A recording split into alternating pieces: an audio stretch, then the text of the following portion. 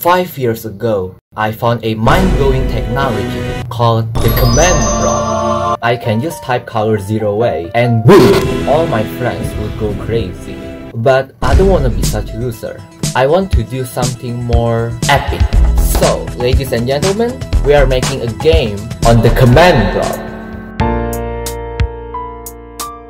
So I just started college and the first language we learned is C. Why?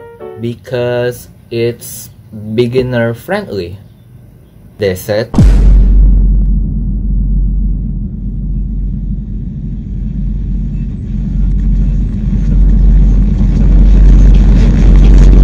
Anyways, alright, the first thing we are going to do is open the IDE and oh my god, my eyes! Where's the button? Where's the button?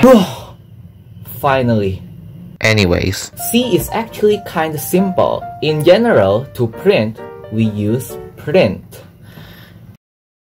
Yeah, very useful information, isn't it? But you know what? Hello World is boring. I wanna make something better, something useful. So, I made a calculator. But this is not a regular calculator. This calculator will ask for your name. Why? Because I love adding useless stuff. Hold on a second. Sure. Never forget to make it green, because green is hacker. After making a calculator, we are ready to make a game. I'll start off with a simple dialogue choosing game, which is very fun to make.